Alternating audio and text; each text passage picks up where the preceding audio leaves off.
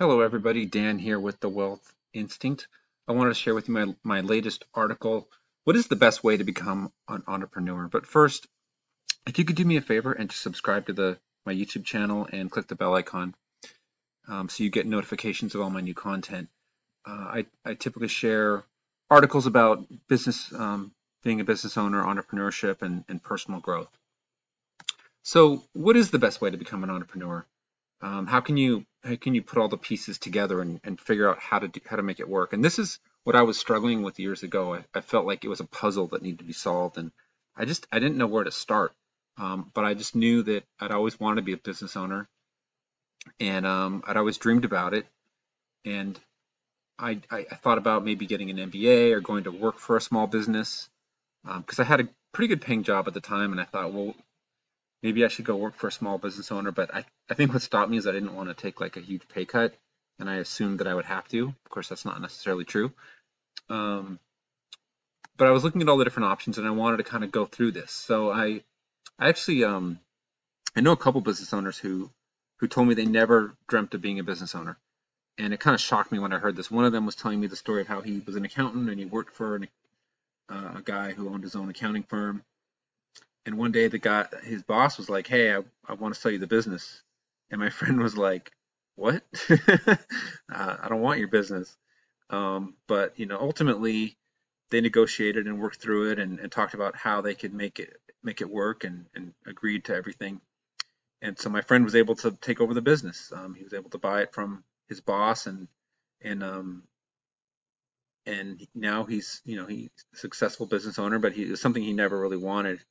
I have another friend who was a freelance artist, basically, filmmaker, and he told me he never wanted to be a business owner, but just the nature of his business and doing the jobs he was doing, he got to a point where it just made sense for them to to start their business. He went in with a partner, but so they were a little different from me because it wasn't something they dreamt about and wanted to do. For me, I always dreamt of it, and it was something that I always wanted to do.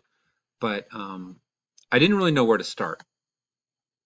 And basically, I would read books. I found some local classes at like the local night school, the small business education center.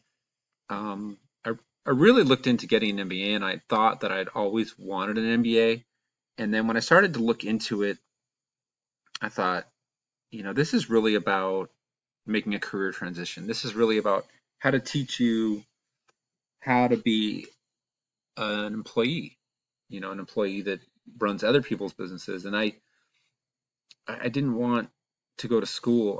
Really didn't want to go back to school. Like I was kind of burnt out of school, and I didn't want another job. So I thought, what's the point of getting an MBA if it's just going to teach me how to get a job? But I looked at finding a mentor, and I actually knew this guy who was an amazing entrepreneur. And in the job I used to have, I actually got to meet a lot of entrepreneurs, and this guy was just absolutely amazing. I mean, he came to the U.S. from Hungary, I think, and had nothing. And if you talk to a lot of people of their generation, you hear this story a lot. They come here with like literally dollars in their pocket, and that's it. That's everything they own. They don't know anybody, and he was able to start a few different businesses. He started a machine shop, basically because he was this really smart engineer, and he was able to solve a problem that other people either couldn't solve or didn't want to take the time to solve. And because he was able to solve this problem of how to build something, it basically, allowed him to build this successful business. And then he started a couple other businesses, and ultimately he bought a winery and was running that. And I really wanted to go work for him, but kind of hesitated and wasn't sure, and ended up not pursuing that route. But what I think I really needed was I wanted something that was similar to a traditional education, that had that structure and that, like, I don't know if prestige is the right word, but had like that didn't seem too shady, because sometimes online things you never know, like sometimes it seems a little shady, like who are these people and are they going to take my money and disappear, right? And so I wanted something that was kind of structured and formal, but also flexible. But I wanted something that was very like practical and hybridized of like, do this, do this, do this, right? Because a lot of the if you go to like some of the night school classes or the small business education centers, they've got that sort of like very like practical aspect of like, oh, you need to fill out this form and create your entity, and you need to make this, get a business bank account, and they've got that hybrid side, but they don't have like the other side that's similar to like a business school that's like the higher level, right? They're more like for people that want to start kind of a local small business, and I wanted something kind of in the middle. And that didn't, it wasn't something that I could find or really existed, but I think that I found it. I think it exists, and I found it now, and it's called the Entre Institute, founded by Jeff Lerner. And this link here will take you to his kind of introductory page where he kind of talks about himself and who he is and his background and what he does.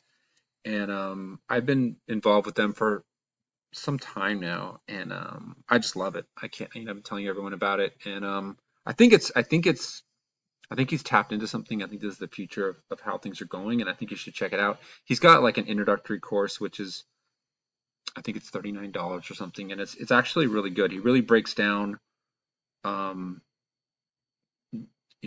best online business models, but also he kind of goes through the whole life cycle of going from starting a business, being a business owner, and then building that into something that's like a bigger, greater legacy. So he really takes a kind of all-encompassing approach and shares a lot of really good information, and so I definitely recommend checking it out. So thank you so much for watching. Be sure to subscribe and click the bell icon, and I'd love to hear your thoughts and comments. All right, take care and have a great day.